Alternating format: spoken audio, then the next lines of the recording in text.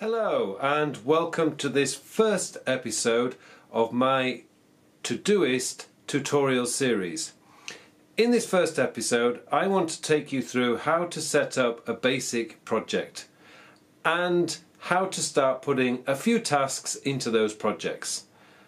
In following series I will show you how to use labels, how to use filters and how to use sub-projects. But for today, all I want to do is just take you through the simple process of setting up a project. So, let's get started.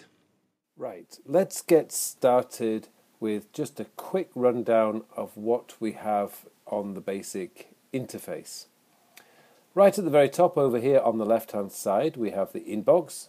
Now the inbox is where we collect all our ideas, commitments, anything that comes to mind during the day we can just throw into the inbox, and it's quite simple. We click on inbox, add a task, and let's say take dog for a walk, and that's it. Nothing more, just as simple as that. Now the next view is the Today view, and that will give you a list of all the tasks that you have assigned for today. And then further down we have next 7 days, which gives you a list of all the tasks that you've assigned for the next 7 days.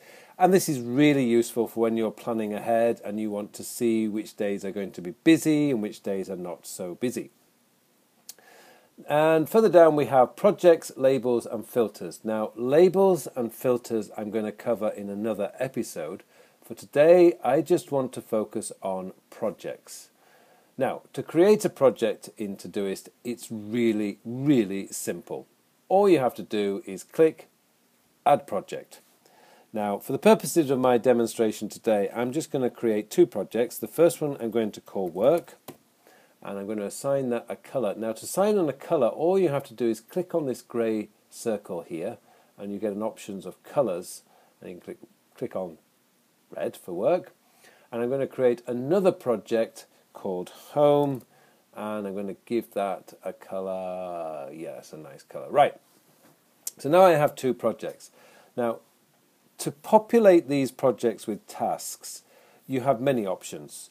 First one is to click on the actual project and just click on Add Task, which is great. So let's say call Bill about the inflatable purple frogs, and click Add Task. Now the other way, and this is probably the most common way that you're going to add tasks to your project list, is straight from your inbox. So let's just go back to the inbox. So we've got take dog for a walk. Let's just add another task. Take garbage out, and add that task. And let's add another one, say clean up old email and archive. Okay, so now we have 3 projects in there. Now for me, when I'm processing my inbox, I find the easiest thing to do is to just grab hold. When you move your cursor over the task, if you go to the left hand side you can get hold of it and you can move it. Now take dog for a walk is a home task, so let's move that over there. Take garbage out is a home task, and clean up old email and archive is a work task. Now for me that is the fastest way to process. Now the other thing that we can do with tasks, and I highly recommend this, is that you set the day or time that you want to do this. And over here on the right hand side of the task you've got schedule. Now you can just click on a date, which is fine, or one of the really cool features of Todoist is its natural language parsing. So let's say, for example, what this really means is that you can just type in something like in 2 days and it will come up a Tuesday. Now you could actually say in 2 days at 1 p.m. and it will give me a time.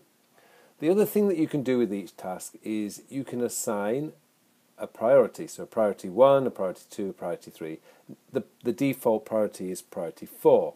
So let's say call Bill about the inflatable purple frogs is a very urgent task, so we assign that a red flag. And what you'll notice is that the circle on the left hand side turns red. Clean up old email and archive. Let's schedule that also for Tuesday. So you can just type in Tuesday. And let's assign that a flag yellow. Now, let's go down to our home project, take dog for a walk. And there's a reason why I'm choosing Tuesday as the day. So let's say Tuesday.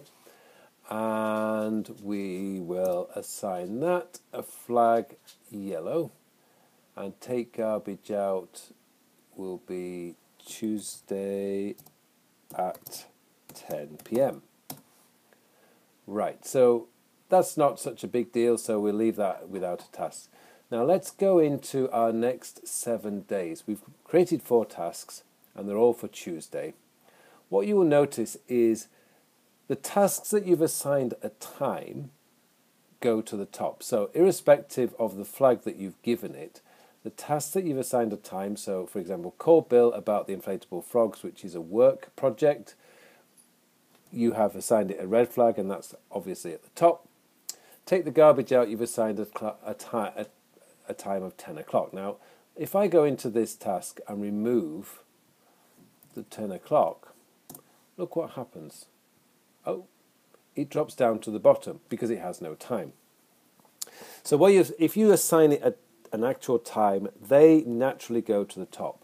The rest of the time, it will follow your priority order. So in this case, we've got red. Priority 1 task will go to the top. Priority 2 task is next, and then finally. So they follow them down in the order of priority, which is really, really good if you're not assigning times. And I generally don't assign times at all. So there you have it. That's basically how you create a project and start putting tasks in. Next time we will look at labels, and so that you can start assigning, well, in GTD speak, you can start assigning contexts. But for now, what I would say is for the next few days, start playing around with Todoist, start creating a few projects, and we can then move on to the next stage, which will be labels and a few other things in our next episode.